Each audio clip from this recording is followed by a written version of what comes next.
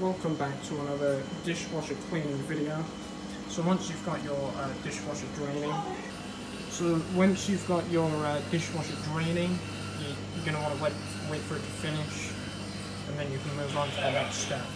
So when it says it's off, and you can start cleaning the dishwasher.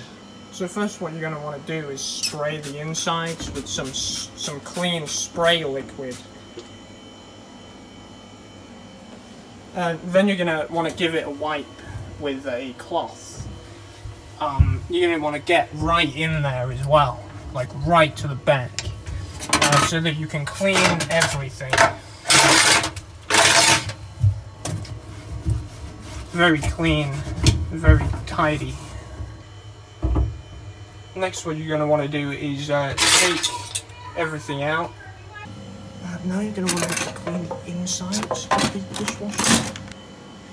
And once you've washed everything, you're going to want to put it all in and just hold the button there.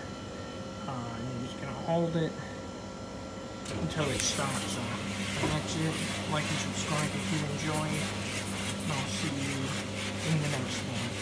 Bye bye.